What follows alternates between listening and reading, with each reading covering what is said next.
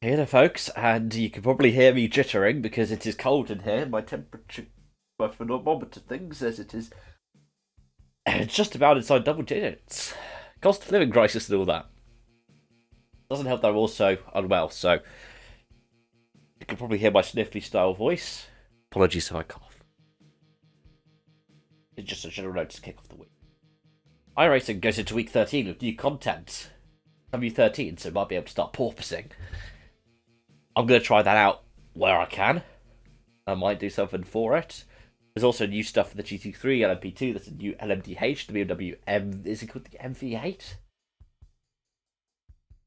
And of course, Toyota GR86, as well as tracks such as Mandy-Cour. I'm looking forward to that one. Outside of that, I might actually cover Extreme E, and I might cover Formula E this week. Depends on if I have time, the resources, and the energy. Because, well, I'm talking a different way right now because that's the best way I can talk without coughing myself to death. So yeah.